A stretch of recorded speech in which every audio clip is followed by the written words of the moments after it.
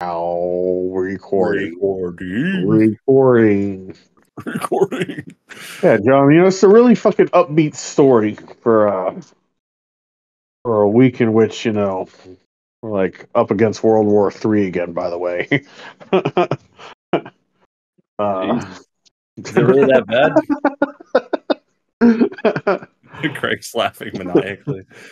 Like, you're bringing a baby into this world. This world's going to hell in a handbasket, boy. Yeah. That really is how I feel, but, Yeah. awesome. Que sera, sera, right? Well, if there's any antidote to the end of the world, it's a story like this that's completely frivolous.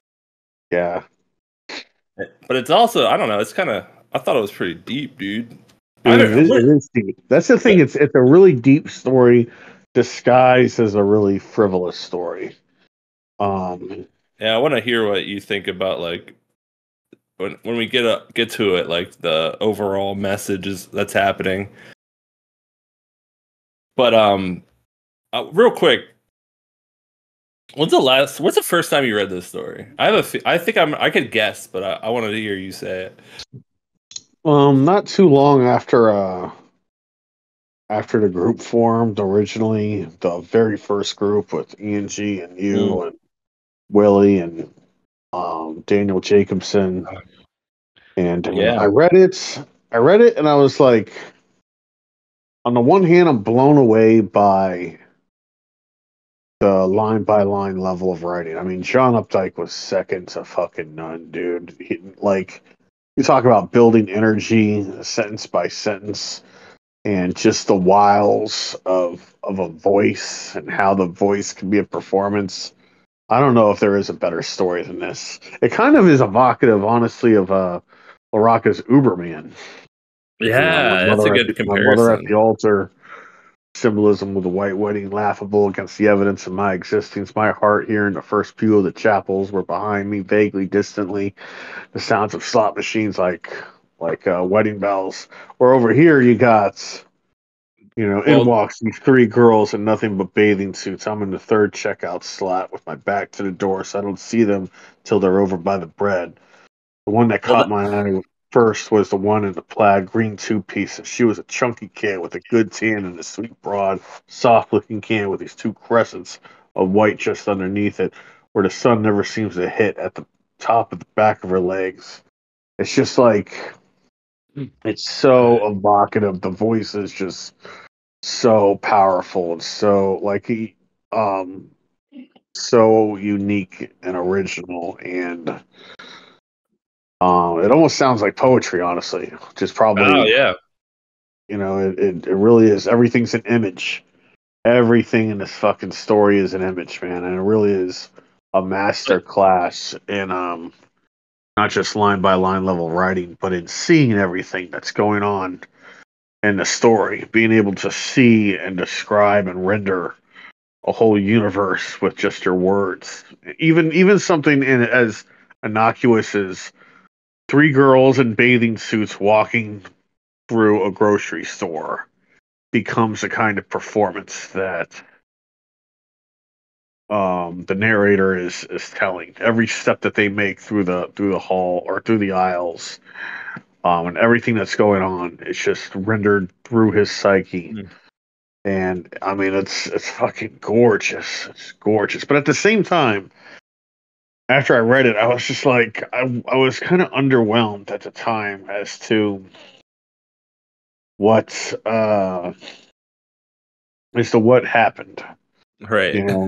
I was kind of underwhelmed. Like you fucking harp on me for not having a plot. Like literally, the plot of this story is these girls walk into a grocery store, pick this kid's lane to buy their salmon. The manager comes out, gives them a hard time. Doesn't kick him out, just gives them a hard time, and the narrator quits.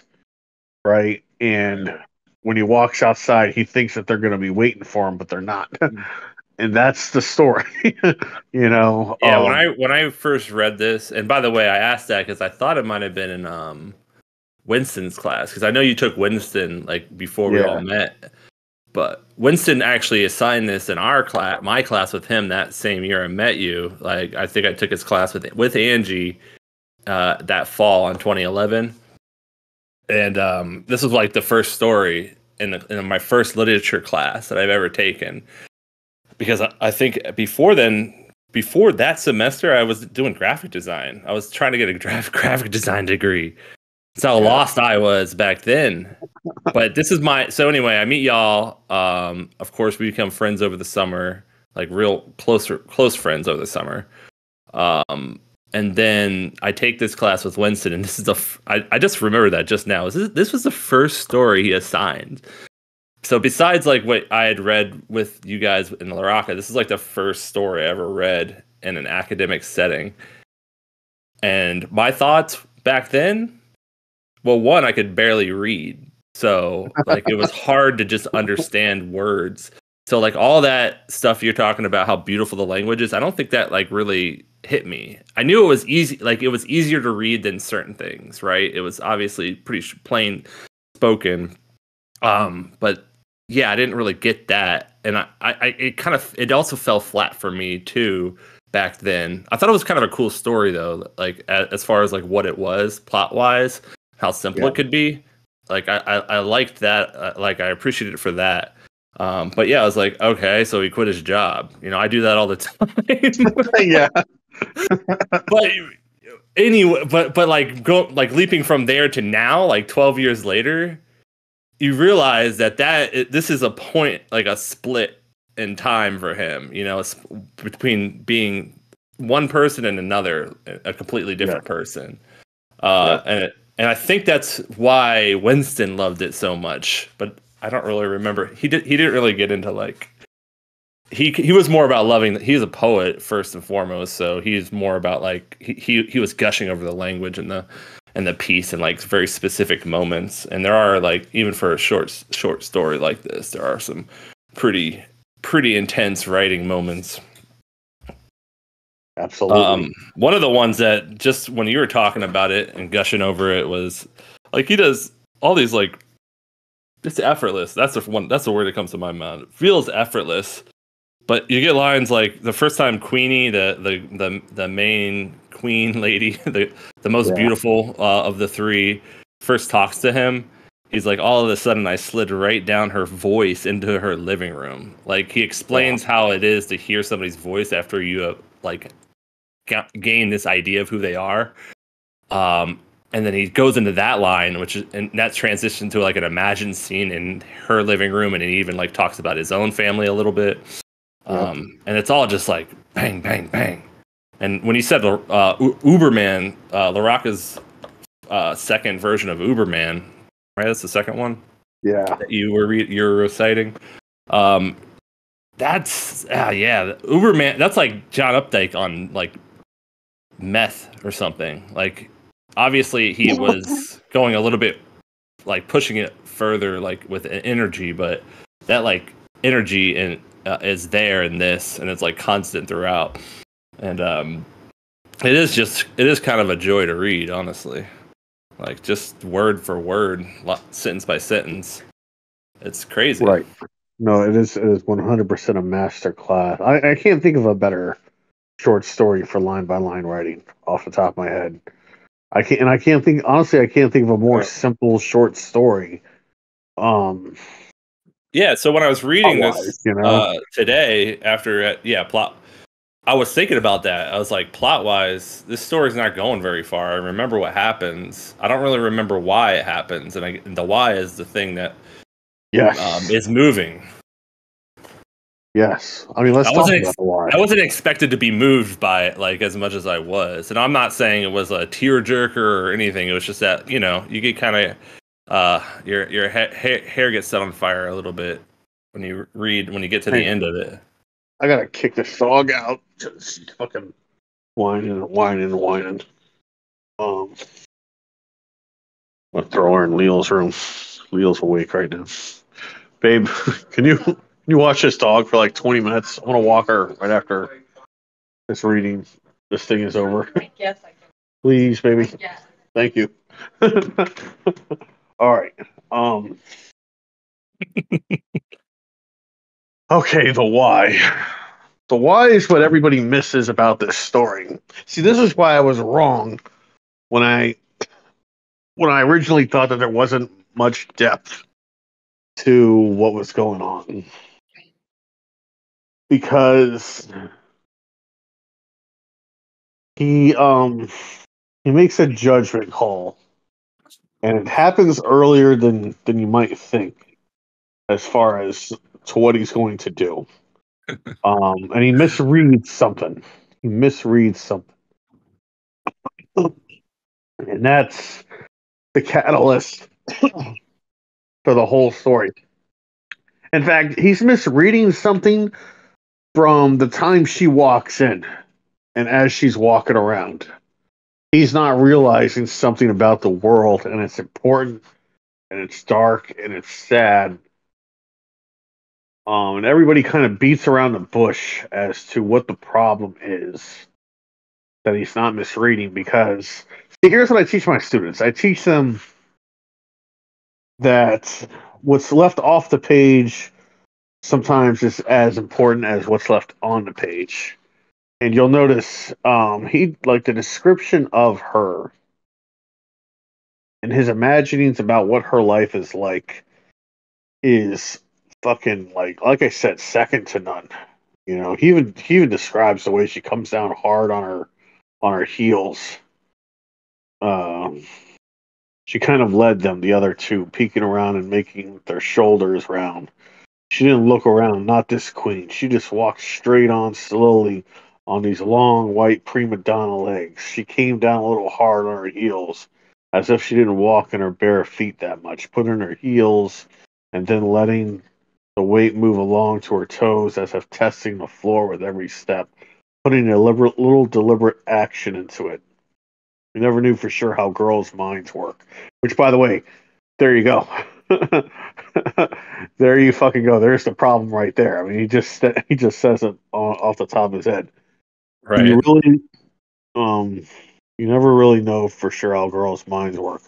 You really think it's a mind in there, just a little buzz like a bee in a glass jar.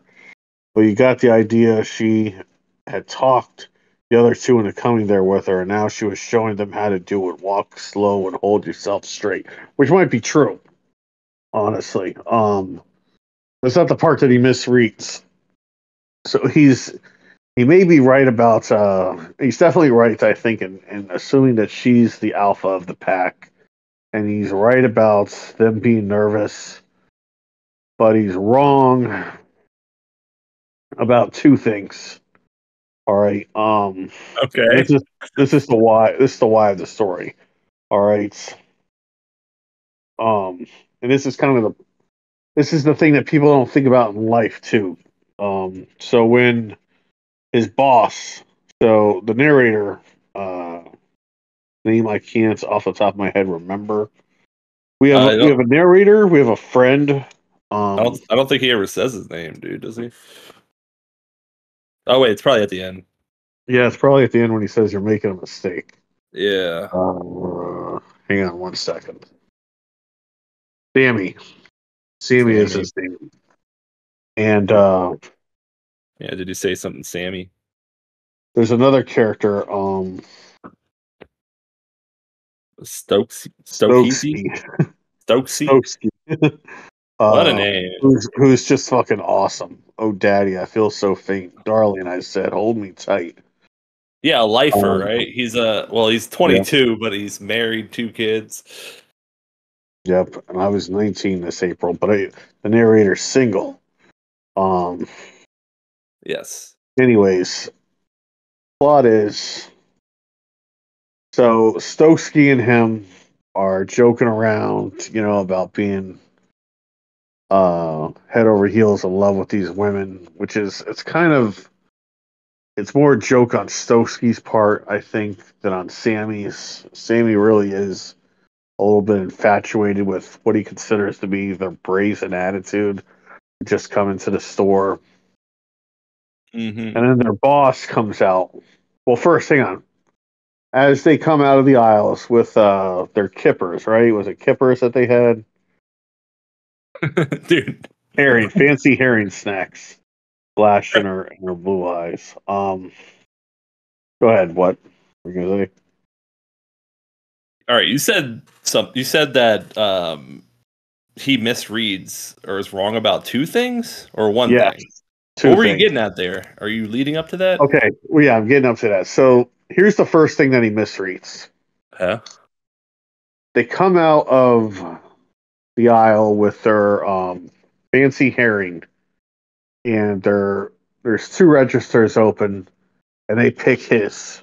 All right, and he thinks that's significant. He thinks that they had a choice between Stokesky and me, and they chose me, and that means something. But Um, I don't know. I read it. I read it differently. Wasn't it just he renders it as luck? No, like it Stokesky's bad luck turned into his. It was just kind of chance that he got to see them. I don't. I mean, we could kind of read it maybe. yeah, where's the line at? Hang on. See, there's a line in there. All right, it's page 4, top of 4, second paragraph. I'm not sure if you have the same copy as me, but the paragraph starts as then everybody's luck begins to run out. Oh no. Sorry, that's way beyond. Um, Oh, we can read the whole fucking thing if she has to. I know. All right, now he comes. Okay, so here's where I think it happens.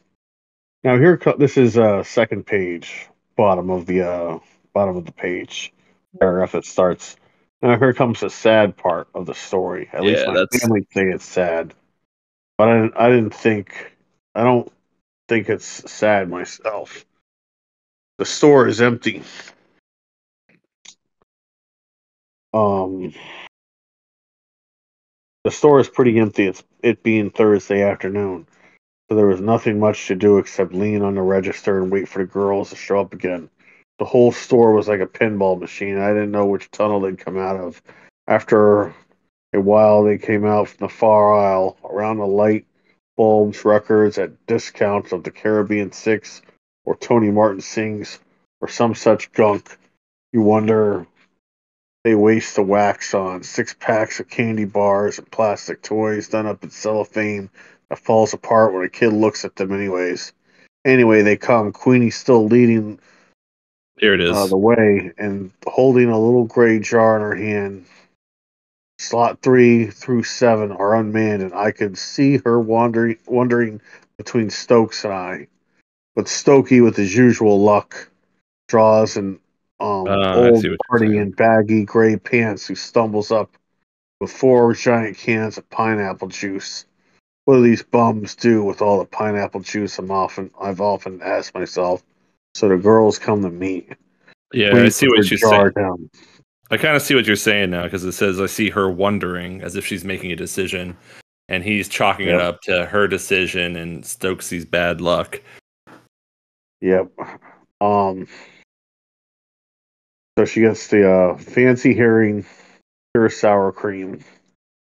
Her hands. He's looking at her hands, and then everybody's luck runs out. Langle comes in from haggling Mm-hmm. with a truck full of cabbages on the lot, and is about to scuttle into the door marked manager behind which he hides all day when the girls touch his eye, which, by the way, is a beautiful way of saying that he saw them. They touch his eye. Lingle is pretty dreary. He teaches Sunday school and the rest, but he doesn't miss much. He comes over and says, "Girls, this isn't the beach." Um, and Queenie, and she's like, "My mother asked me to pick up these herring jacks," with a voice that startles me. And there's the part where you're talking about where he's thinking of her living room and how nice it must be in there. And he goes, Right. "Listen," he doesn't even kick her out. He just says, "That's all right," Lingle says, "but this isn't the beach." His repeating this struck me as funny, as if it had just occurred to him. He had been thinking all these years A&P was this great big tune, and he was his head lifeguard. He didn't like my smiling.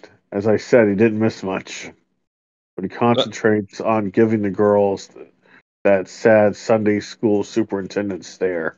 You got Queenie's that. blush. Go ahead. You got that line, you got the Dune line, the line you said about his eye, just a little thing like when the girls touch his eye. Like it all just kind of when I say effortless, I think that's when I wrote it down when I was reading those three paragraphs. Effortless because it just comes so naturally. There's no artifice to it, you know. It's No. beautiful. But Beautifully written. it's also like sardonic. Right. It's also kind of biting in a way. It's giving you so much of his personality, and so much of his outlook on life, and just a whimsical like satire that teenagers must feel they inhibit when they're in the world. Anyways, Queenie's blush is no sunburn now. A plump one in plaid that I like better from the back. Really sweet can pipes up.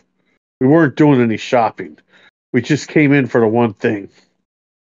That makes no difference, Langle tells her, and I could see from the way his eyes went that he hadn't noticed she was wearing a two-piece before. We want you decently dressed when you come in here.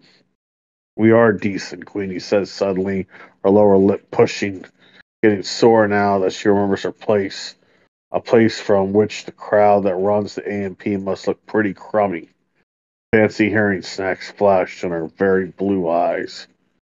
Girls, I don't want to argue with you. After this, you come in here with your shoulders covered. It's our policy. He turns his back. That's policy for you. Policy is what the kingpins want. All the others want juvenile delinquency. Anyways, the guy quits Sammy Hmm. after the girls leave, and John Updike being John Updike. Oh, Lang was giving him shit over it. Did you say something, Sammy? I said I quit. This is the last page. Thought you did. You didn't have to embarrass them. And Lingual says it was they who were embarrassing us. It's like, And nah. that's that's see that's the mature lesson that's the other thing that he didn't catch. That nobody catches when they're 19. But you catch it when you're 30 and you're 40. You know what I mean? Um I don't know if I caught it. What do you mean by that? well, John, how are they embarrassing? What do you think Langwell meant when he said they were embarrassing us? They were like disrespecting the establishment by not wearing enough clothing. All right. Yes. How is that disrespectful though? I think it's disrespectful to the person like Langley, Lingle rather, who It's owns the disrespectful to place or runs the everybody in place. there. There's a reason it's disrespectful to everybody in there, including Stokesky. All right. Um, and we don't catch it with women as much as quickly as you would if it was a dude who was doing it. But I want you to imagine, John, that what are you doing these days? You're like, oh, you're driving for Uber, okay? And let's say you're driving for whoever, and you got the little thing up, right? And well, you're delivering food, but it doesn't Well, matter. Or I you don't were. think I do that enough to get a thing to put up. Do they do that for people? They give them a I little don't light. know. Well, let's just say that they did. And let's say you're okay. You're working. It doesn't matter. You're working, right? And Okay. you're working late at night. I know you're in South Carolina, so it's not as likely to happen as if you're down in Miami. But let's say you're at a light, and at the next light, um, up pulls a fucking Lamborghini with the top down, and the Lamborghini's full of like these 20-year-old fucking cunts who are all in bathing suits and are all just laughing their ass off and taking pictures of each other and fucking dancing on the hood of the car and and they drive off. How have they just disrespected you? You know, this is a better metaphor. Well, that's actually a pretty good metaphor. But I felt this a lot when I was working at Biltmore, just serving as being a servant, and that's kind Yeah, of what you are in a shopping center, right? Even uh, Lengel, even though he's like running the place, he still has to be the cashier when needed. When somebody quits randomly, and he's put in his place, or it's not really put in your place. It's just what you're saying is they're flaunting their privilege. Like they have the privilege to walk into a place half naked and walk out. Like even if it's against the rules, they're not going to be punished for it. Their life right. is ahead of them. They have so Yeah. much more potential for like an extravagant or a good life than this guy who runs the supermarket probably does. I mean, you saw it all the time at FSU and FAU, like these fucking frat boys Right. running around like, they don't give a fuck about college. They're just in there because mommy and daddy want them to be. They're not paying for any of the classes. You saw it when you were teaching, I'm sure. You Oh know, yeah, man. Yes, but you're right though, especially at the universities like FAU, FSU, way UCS. more, way more over there because students they know that as soon as they leave, they have $100,000 a year job lined up or Yep. $200,000 a year job lined up. Not only that, but they got a fucking mansion to go back to. I mean, Yeah, when me you're and you teaching saw with these fucking bitches. Like I remember one time I'm waiting for class to start. And this chick's leaning against the hallway wall. She's like, "Guess what? My boyfriend's taking me to Aspen this weekend to fucking hang out in his mansion." She like gives a fist bump to her friend, and I'm like, "You fucking cunt, dude!" Like, these kids are writing about going to the Bahamas and so. I mean, this I read today. This kid's writing about going to Spain and the Galapagos and all this shit. yeah, Well, it's like they don't realize or care how hard people work around them, you know? And the disrespect is it's not even like they're intentionally um being disrespectful per se. It's just by virtue of their privilege. They're right. disrespecting everything around them. I don't think Queenie went in there to go shit on anybody, No, no, no. but Just weren't she thinking. did. They weren't thinking. Yeah. But she did because everybody was working there. Everybody in that establishment is working because they have to. And the third thing, by the way, Oh shit. so there's a third thing that the Oh narrator doesn't shit. grasp. So Oh number shit. one, he thinks Queenie chose him, which I still haven't explained just how dumb that is. Number two, he doesn't realize that Queenie's disrespecting everyone around him. And number three, he doesn't realize that he actually really fucking needed that job. you know, he really needed that job because he doesn't have the privilege that Queenie has. Right. All He just right. wanted to feel it for just a moment. That's what he did there. And I think you and I probably know that feeling all too Oh well. yeah. Like you just want that one moment of agency over your life, that one day, you have a day, Yeah. right? And then the next day you wake up and you're like, shit, I'm not going to get a paycheck. Oh. yeah. I mean, that's when you're young and younger, I guess. I mean, I still do it sometimes. I did it with Bill Moore, but no, I did have a kind of some privilege, because Laura had a job at that point. Damn, Well, I mean, me and you are so lucky that our we Laura is are still so there lucky. because I mean, if you want to talk about like real work, these people who do the landscaping around Oh, you right. and do the the concrete mixing and pouring and shaping and Right. just the construction, like what Y- that world is so far removed from academia, which is kind of which is a privilege in and of itself too. But um Academia, even like yeah.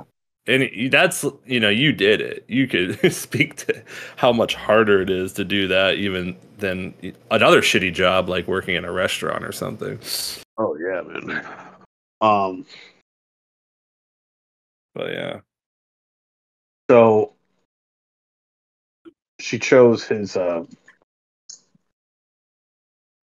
lane, and he thought it meant something. And that's really the tragedy of the story, that this guy cannot read social cues at all. Because even if he didn't realize that she was disrespecting they're disrespecting everybody in there, and even if he didn't realize that he really needed this job, man, why the fuck did he think that she would be out there waiting for him after he quit? You know, this is the part of the story that kills me, like reading it, is that this guy's job is literally like, to call somebody a grocery store clerk is a fucking pejorative, dude. You know, it's an insult to call somebody that in this society, unfortunately. Because when COVID happened, by the way, holy shit, they were essential workers. They were gods, like Right. like the people who provide you food. Like, holy shit, if I don't have food, I fucking just starve to death, because nobody in this country knows how to go hunt, or nobody in this country, like, for the most part, where we live, anyways, knows how to grow food. So, Right. we Yeah, know everybody at nothing the about agriculture. We know nothing about hunting. yeah, you're just about to you mentioned it earlier, like landscaping, hard labor, they're at the bottom socially, but they're like making everything happen. Yeah, And they it's make like that every. anywhere you work, by the way. The people at the bottom getting paid the least are doing all the real work. Yep, Everybody else is 100%. just fucking talking and pushing numbers around, and Yep. Jesus Christ, sending emails and shit and doing meetings and fuck out of here.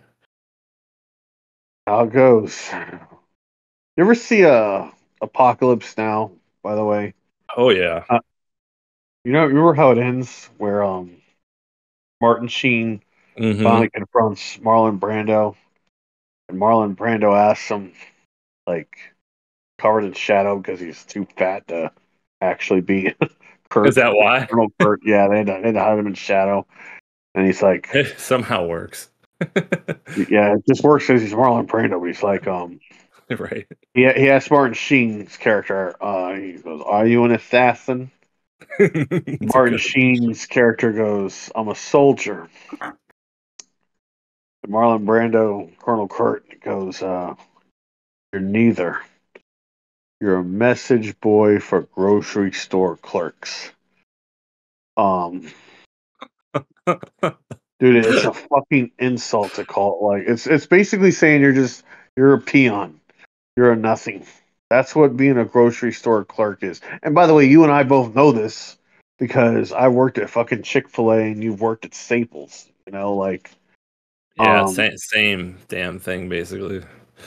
well, yeah, Laura, I Laura, mean, Laura actually was a grocery store clerk at Publix when I was in right. She can Tallahassee. attest to how shitty people treat you there. Oh yeah, like And people they'd be like, hold out your hand. This old guy would be like, hold out your hand, or no, he would hold out his hand with the change. And he's like, take your change, and Laura's like confused. What? He puts the hand closer and like shakes it a little bit, and he wants her to pick out the change that he owes to make it even or whatever. yeah, yeah, And fuck that. yeah, dude, when I heard that, I was just like, I want to murder that person. That is, oh, but yeah, people would just throw money, like throw dollar bills at you. It's like, okay, all right, I see. Yeah, all right. Just Then the they pandemic would comes, and those same people are like, we need you. I'm not going to do it. no. I'm not going to Yep. risk my life to take money from people, to check people out, to stock the shelves. No way in hell. And I also am useless because I can't make my own food. I have to buy it. Like, dude, and that's everybody, of course. But we aren't even hunter or gatherers anymore. We're just consumers. We just consume. Yeah. what's been provided to us by strangers. You Buy know, our food, and we, like most of us our age, rent our houses. We're just buying shit like, feeding the goddamn beast yep, constantly with every dime. And if we don't have it, we go into debt. That's a whole nother like form of consumerism. It's like being consumed by the consumerist culture. It's crazy. yep. It's really depressing, Craig, to think about this. Thank you. That's just what all I do, isn't it? It just I makes me know. depressed. That's why I exist. I My love number this one damn job. story. I didn't even think. I didn't. That whole point that you're making is obvious. It's obviously there. Like I wasn't thinking about that at all when he said that line. It was they who embarrassed us. But like that's what Yeah, makes this a great story, because it has three sides to the story. It has like, oh, they were just dumb teenagers getting a thing for their mom. Oh, he was just a kid that decided he didn't want to work this shitty job anymore, and he knew, he either gets worse, which the story kind of hints at his life's going to get worse, or he figures out a way to make it work. And then there's the guy, that the company man, right, who's there. yeah, He's stuck there. There's no choice for him. He's being he was being embarrassed by them. Yeah, it's just like, it's so it's such a weird thing to say about such a short story that is all insane. There's none of this yeah, is being told to you. This is all just there. yep, Um, we talk about it ad nauseum. It's when you're writing true, right? That's what you like to say. yeah, When you're writing true, it all is going to be there. It's just by virtue of rendering things truly. He rendered that store manager truly. He rendered that boy cashier truly, and those girls as well. He wasn't like imposing some kind of view on the situation. I mean, I guess that's the good thing about it being written in first person. He has to stated the view of the kid, and you get his view, but there is like the writer view too, like the layer on top of it, making right. sure that things are, not going off the rails with this kid's view of the world. Um, Crazy, man. That's pretty insightful, dude. Yeah. Well, we talked about this story a lot last semester. I mean, it's great. It's really, really great. It's really, really complex in spite of seeming. Oh, It almost seems like it's a an real quick. early It's a grad story, because nobody's dying and um You mean like for him, the just John Updike, like sorry, for what? the writer, like an early grad story, like that you might have Yeah, written. well, no, I just mean like so an early grad story, meaning um it feels like a story with almost no consequence, and you don't think about it too much on because, like I said, on the surface, it's not there. Like, what's at stake for this kid? It feels like it's just this job. It's just this job that's at stake for him, and the job was just being a shitty grocery store clerk. So, fuck that job, right? But it's not just the job. I mean, it is the job, but um, it's also this kid's pride. He's very proud for somebody who is just a grocery store clerk. Like, honestly, and it's a statement on the society too. Um, not to be overly generalizing, but you take Johnny Depp or you take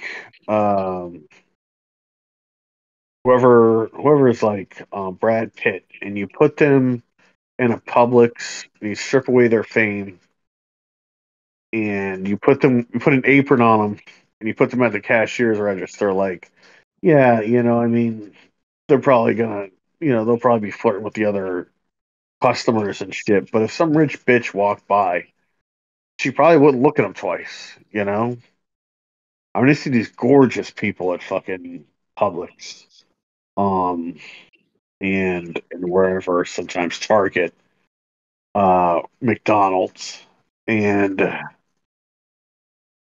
in a way, it kind of lowers your esteem of them. That especially if if they're not 16 or 17, if they're like 20, 25, 30, it doesn't matter how good you're looking. If you're working at a fucking um, if you're working at an IHOP, people just don't look at you the same, especially if you're a man, dude.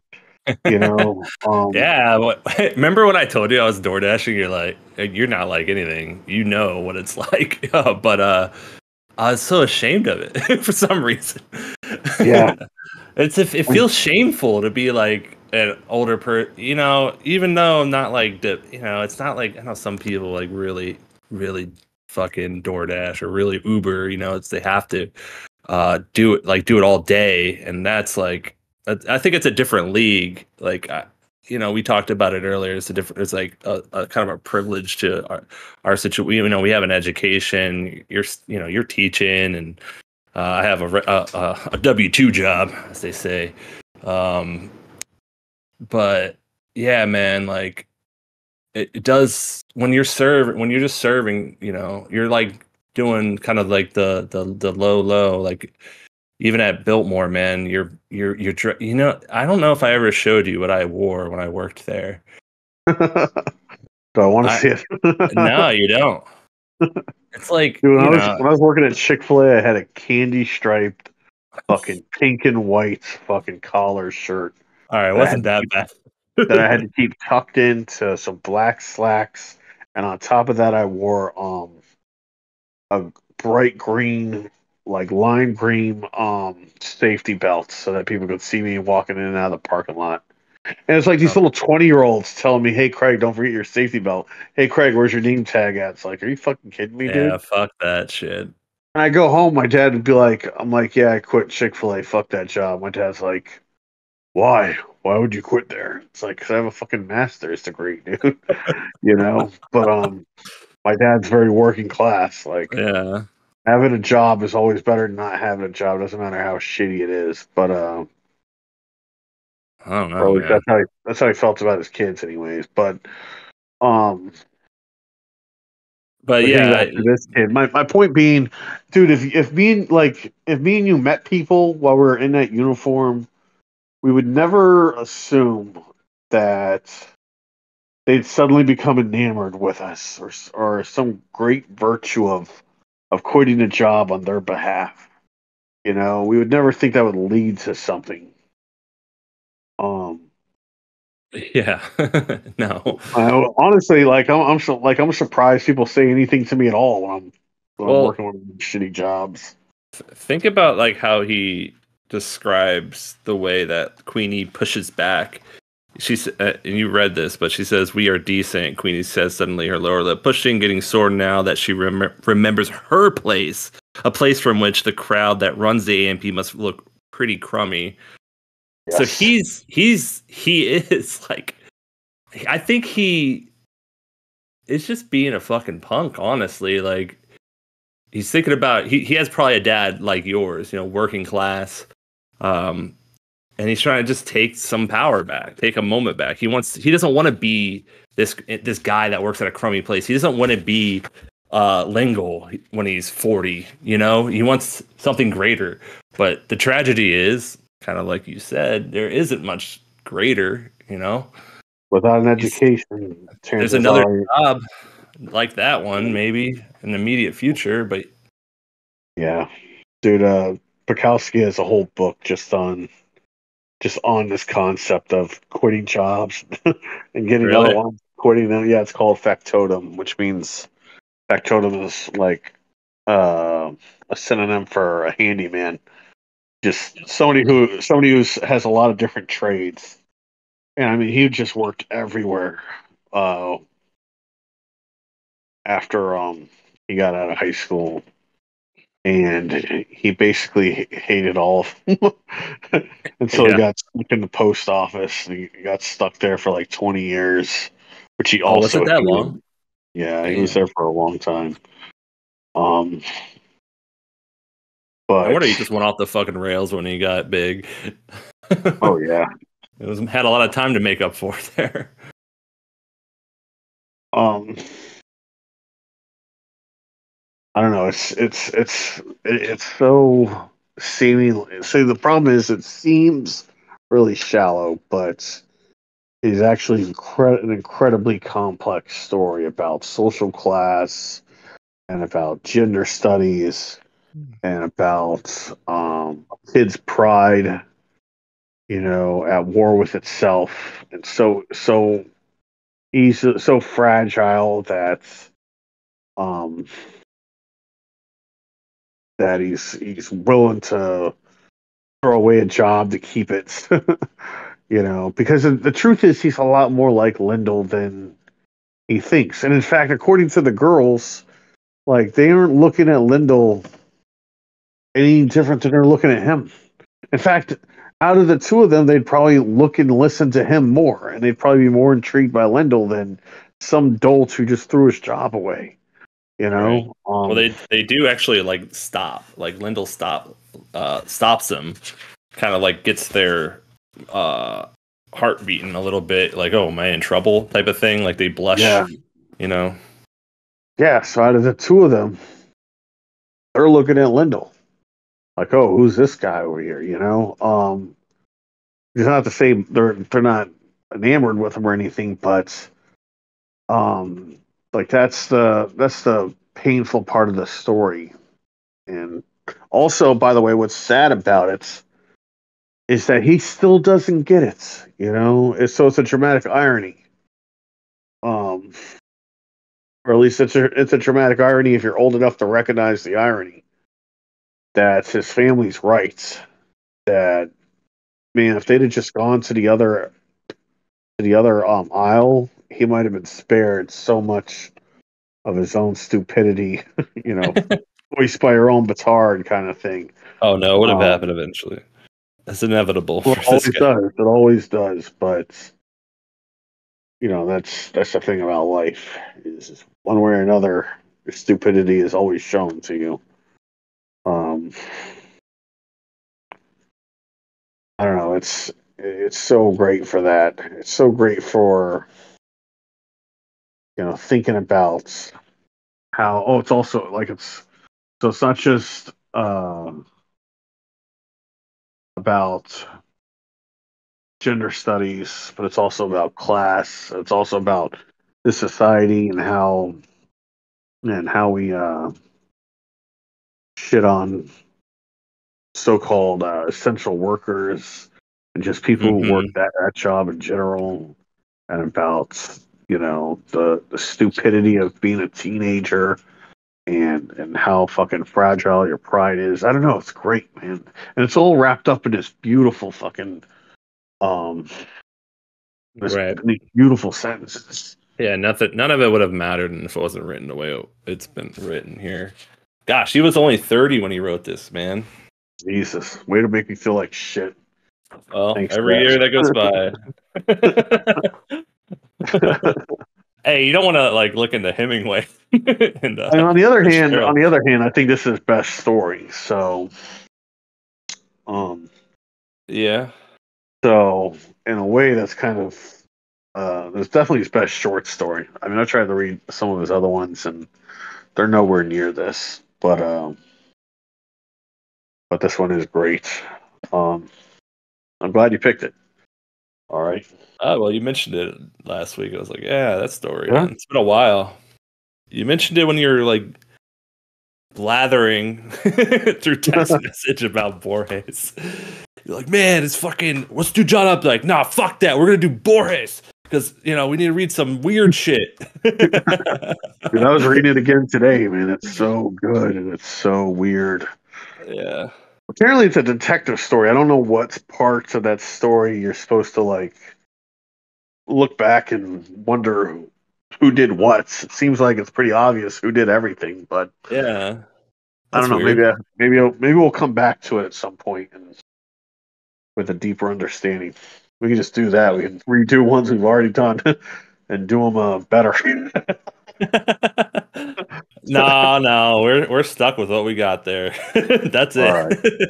No, what you're doing it already. You're talking about it again with a deeper understanding. So Yeah. that's I mean, what we got to. that's the fun of reading, isn't it? Is as you get older and as you read more, you're able to extract more from the fruits. You know. Yeah. I don't know, By man. the way, I don't know talking if I about want to be at your level, dude. I was happy with this story until we talked about it. God damn well, it. in 30 more years, who knows? Maybe we'll be able to talk about it and you'll be optimistic again. By the way, Maybe. uh, I really, really want to talk about the short story by Alice Munro called Winlock Edge. Um, What's it called? Winlock Edge. It's the name of a poem that one of the characters has to read in the story. What's the first word? Winlock. Win. Wenlock. Oh, okay. Winlock Edge. Got it. I'll send it to you. Dude, it's great. It's so good. Um, there's another one, by the way. Angie sent me like the first year we started all this, and I read it, and I really wasn't all that impressed. And I read it last night, and I was like, "Oh my fucking god, dude! Jesus Christ, it's so good." Dude, It, speaking of Winston's class, the first time I ever read Alice Munro was in that class. yeah. I forget what story First it time I was. met, first time I met my husband. That was the one you read. Yeah, that's it. And I was reading it at Chris's house, and Yep, I I remember was that. like, "Fuck this story! Give me another beer." Yeah, yeah. You can't read Alice Munro drinking. I It's remember I never was gonna like happen. trying to be careful and like, all right, I'll have one beer. I only have two beers while I read this story. Then it just went off the rails. And Yeah, I was reading it because I think the next day, because the class is on Saturday. I think the next day I was going there in the morning, trying to talk about that thing. But hey, as C.K. Williams said in the gas station poem, I didn't have two words in my head at that yeah, time to rub together, yeah. much less an entire Alice Munro story. And you tried to read her again with hate ship, love ship, friendship, uh, Oh yeah, I've marriage. come to And then you appreciate. tried to read her again with floating bridge. You kind of pretty much always hated her. No, well, uh, she's not like she was never my style. This is my style. The writing is just so energetic, and she's so like yeah, long-winded, but she could tell a damn story. I always knew that, at least. yeah. She's very so she's basically the opposites of everyone we've read so far. So much as Hemingway, like boom, boom, boom, boom. The story is this big bombastic thing usually. Even if it's not, even in the case of the Two Big Hearted River, I mean, short sentences, you're building this energy and you're talking, there's this kind of like tensions being built and um fucking John Updike, I mean, just like fireworks for fucking sentences. Hmm.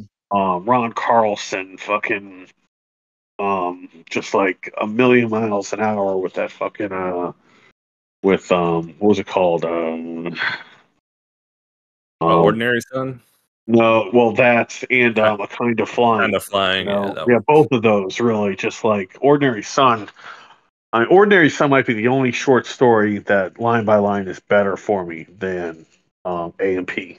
Honestly, A and P has way more of a reputation, and A and P is probably honestly the better story told all through scene. Um, but I think Ordinary it. Sun, just fucking gorgeous, man, gorgeous writing. Yeah, it really is. It probably is the most gorgeous writing of the lot so far. I mean, this is up there. I don't know. It's tough, and like it's hard to compete with certain poems. Um, They're both really funny too, so they're both almost like cousins of each other. yeah, Ordinary Sun and AMP. I yeah, they mean, both just have a lot of humor in them in the yeah, writing. humor is the humor is prevalent throughout. Whereas Alice Munro, the voice, um, I mean, this short story in particular, I think, is pretty funny, but it's a lot more mature in a lot of respects than anything we've read so far. Like this is the first two paragraphs. They're both really short. Okay. My mother had a bachelor cousin, a good deal younger than her. He used to visit us on the farm every summer. He brought along his mother, Aunt Nell Botts. His own name was Ernie Botts. He was a tall, florid man with a good-natured expression, a big square face, and fair, curly hair springing straight up from his forehead. His hands, his fingernails were as clean as soap itself. His hips were a little plump. My name for him, when he was not around, was Ernest Bottom. I had a mean tongue, but I meant no harm, or hardly any harm. You know, Yeah. you can see this, by the way, you can already tell as you're reading this out loud, the voice a little sinister, but getting these big, giant, bombastic fucking sentences. She doesn't write with that kind of energy. She writes a lot more patient and methodical. They both have this like person to personness about them, like someone we used to say it all the time. It's like somebody just telling you a story across the table or something. Yeah. You can almost imagine her just sitting at a table and kind of laughing as she's telling the story, like as she's like admitting to the nickname she had to him, to a stranger or something. And I felt that way reading this story too, because it's first person and it's very like effortlessly told as if somebody's talking. But I think a lot of great stories have that too. Yep. A lot of them don't, but a lot of them feel like they're just being told from God or something. Jorge's does not feel like it's something that you're just being told across the table. It feels like a dream happening. Yeah. Jorge's feels like you're in a fucking dream. And the thing, you're not even so much reading the words for the language, you're just like trying to grasp what's happening as it's happening. This goes to show you the versatility of fiction. We talk about it; it's so much more obvious in poetry because the poems look and just are completely different. And you think fiction's fiction, but nah, man, fiction is just as complicated and complex and can be vastly different one story to the next. And they almost all are. I mean, talk about it all the time. Anomalies, right? All the great stories feel like anomalies. Even if they do similar things to each other and they're in similar styles, they could be completely different styles, but they always feel like special in a way that's unreproducible. Yep. There's some just say quoi about it. Yeah. And about the art itself. Well, let's do the we want to do that story then next time? Yes. That's a little bit longer, John. I warned you. I think it's I know. It's fucking Alice Munro. It's going to be a half a novel for a short story. 20 pages, but I think you'll appreciate it. I think you'll read this one and you'll be like, wow. I can't believe I just read 20 pages of that. Yeah. Yeah, that's probably the first thing you'll say.